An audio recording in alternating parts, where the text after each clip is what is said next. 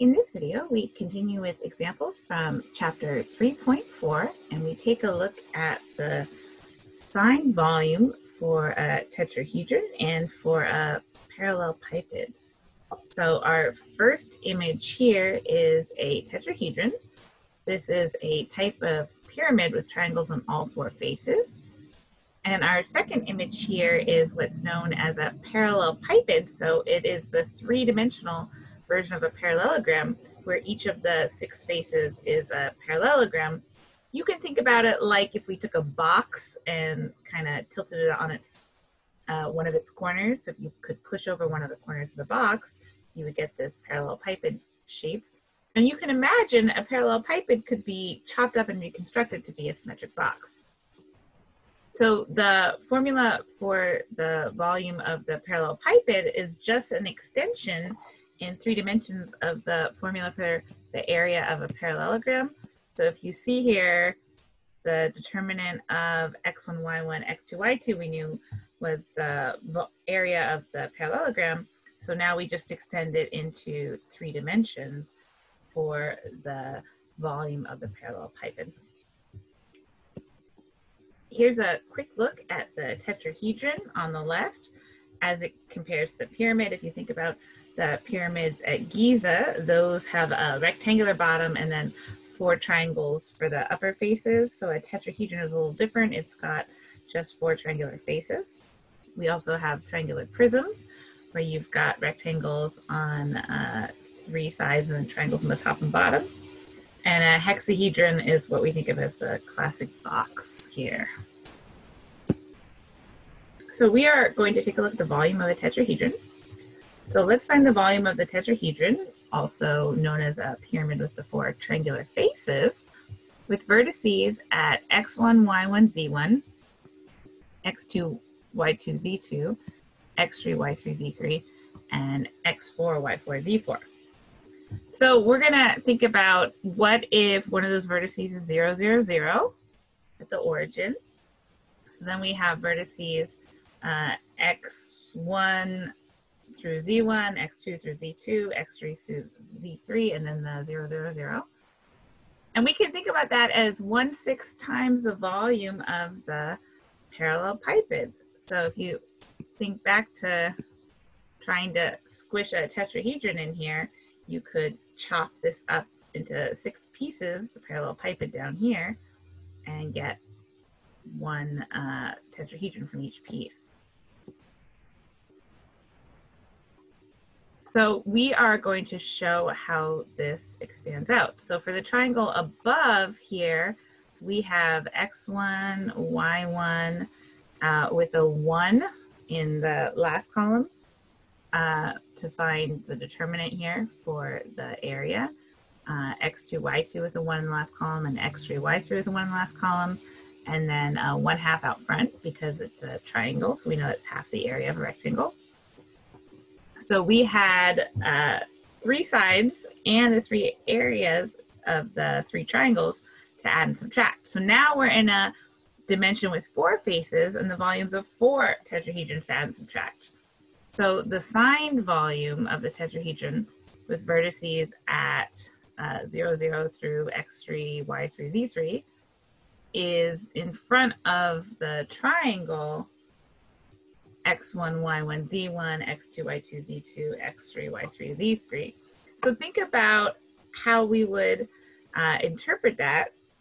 We'd have 1/6 times the determinants for each of these 4 faces. So you can see in the first determinant, the row for x2, y2, z2 is swapped out with x4, y4, z4. So we're going to go through all the different combinations here. In the second determinant, the top row is swapped out for x4, y4, z4. And then the second row here, this should be a z1 here, is x1, y1, z1, and the third row of the determinant is x2, y2, z2. So these rows shift around because of the perspective we're looking from. So then in the third determinant, we've got x2, y2, z2 through x4, y4, z4. And then in the last determinant, we've got x3, y3, z3, x2, y2, z2, and x1, y1, z1 in this opposite order because of perspective that we're calculating from. So think about if you did some row swaps here, that would change the signs. So if you pull these all together and do some row swaps to change the signs, you can get here the volume of the tetrahedron is -1,6 times this determinant x1, y1, z1, x2, y2, z2, x3, y3, z3, x4, y4, z4 with ones in the far columns. So that's kind of conceptually how we think about this.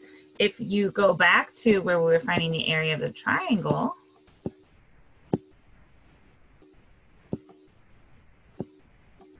you can see this is sort of like a three-dimensional extension of the area of the triangle in the same way that the parallelepiped volume is a three-dimensional extension of the area of the parallelogram. So that's a helpful way to think about it. Okay, so let's do an example. So we want to find the volume of the tetrahedron with the vertices at 3, -1, 1, 4, -4, 4, 1, 1, 1, and 0, 0, 0. So I went ahead and put them into the determinant, just following our formula here that I've circled in red, the sign volume of the tetrahedron. And so we put a plus or minus out front because we want to think about volume in terms of absolute value. So we'll switch signs if we need to. And then notice the ones are here in the last column because this is a three-dimensional calculation. So we've got the ones here to help us calculate that because this is a 4x4 matrix. Okay, so we fill in our points in the determinant, which I've done already over here in the second determinant. So each point corresponds with a row, and then the fourth spot in those rows are all ones. So I'm going to head into SIMPy and calculate the volume of this tetrahedron. For a 4x4 determinant, I don't want to do that by hand. So let's see, I'll call this V equals matrix. And then I'll enter my matrix values. If it was a 2x2 determinant, I could do it by hand faster than I could type it in SIMPy. But a 4x4 determinant would be a lot of cofactor expansions. I'd have to go down to 3 dimensions and then down to 2 dimensions with row swaps and row rearranging. So for me, it's much faster to use SIMPy or any other matrix calculator tool you want. Okay, so we'll check to make sure V matches our matrix here. Looks like a match. And then I want the determinant of V, so I'll say DETV in parentheses, and we get a -16. So our volume calculation here is going to be plus or minus 1/6 times -16.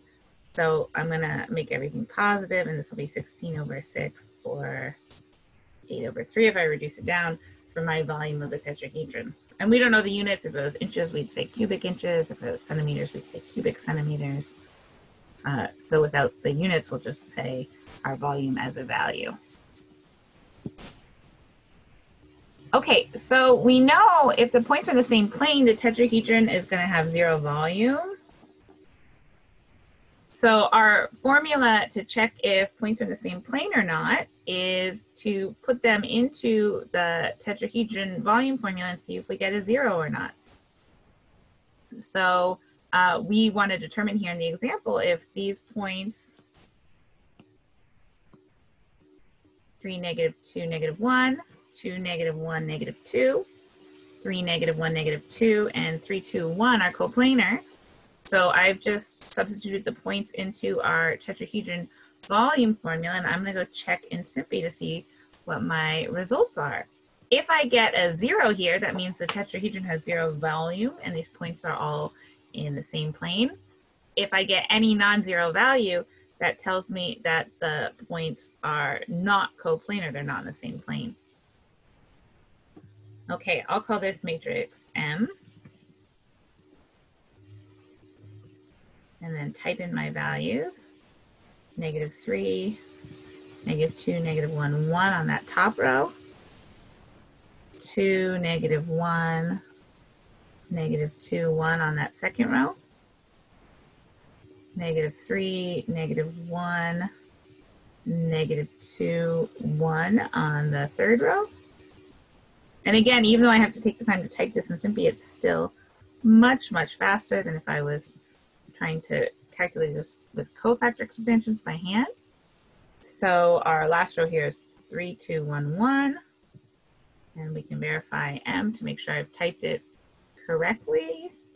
Looks good. And so we'll do the determinant of matrix M.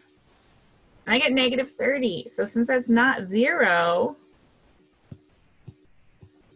that tells me these points are not all in the same plane.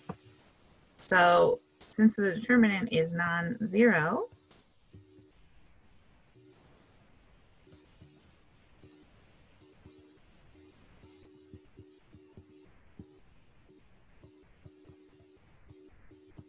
the points are not in the same plane, or the points do not lie in the same plane.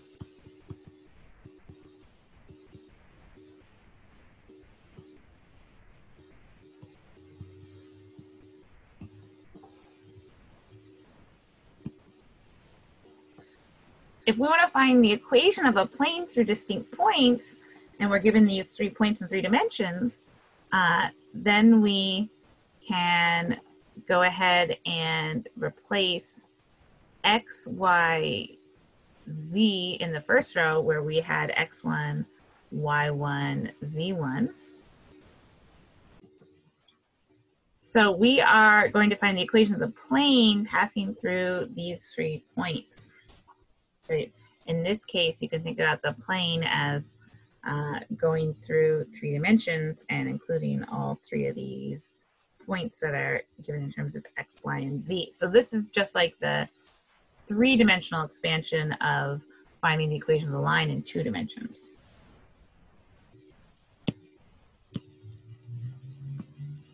All right, so I am going to put in here my values. And the equation of the plane should be in terms of x, y, and z. I put x, y, z in the top row. I'm going to cross my z's so they don't look like 2's. And then the next row I've got 1, -2, 1, and a 1. Then -1, -1, 7, and a 1. Then in my last row, 2, -1, 3, and a 1. Okay, because I've got x, y, and z here, I'm going to have to use a cofactor expansion. I can't easily plug this into a computer program. So I'm going to start with x. Now x is in position row 1, column 1. So that's going to be -1 to the 1 plus 1 for the coefficient. The coefficient of x is going to be a +1.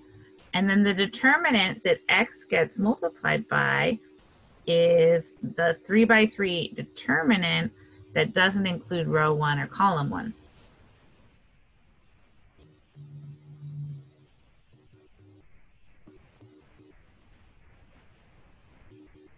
Okay, now I'm going to go on to y. So I'm going to cycle through my colors here. So now y is going to have the determinant that doesn't include row 1 or column 1.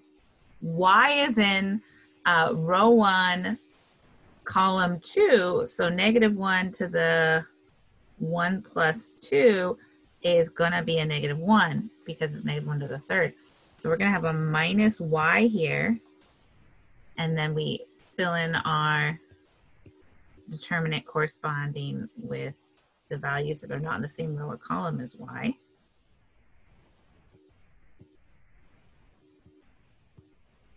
Okay, now we do the calculation for z.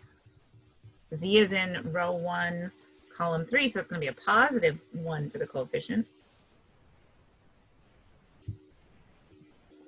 So we'll have a plus z here. And so then we're going to take the values that are in columns 1, 2, and 4, but not row 1 for this determinant.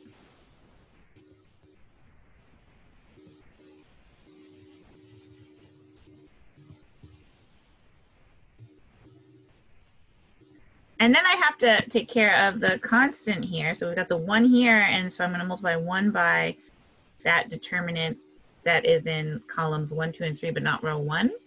And then this value 1 is in row 1, column 4. So that coefficient is going to end up coming out negative. So this is going to be minus 1, negative 2, 1, negative 1, negative 1, 7, 2, negative 1, and 3. Okay, so now I went ahead and calculated all these determinants, and simply can go ahead and do that and check my work. So what I got was 4x minus 10y. So the determinant that went with y was a 10, and we had a minus there. Plus 3z, because the determinant that went with the z was a 3, and we had positive there. And then minus 27 from the last determinant equals 0. So the equation of the plane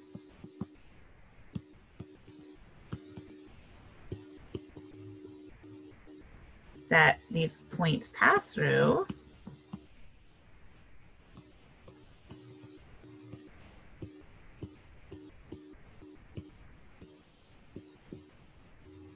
is 4x minus 10y plus 3z equals 27.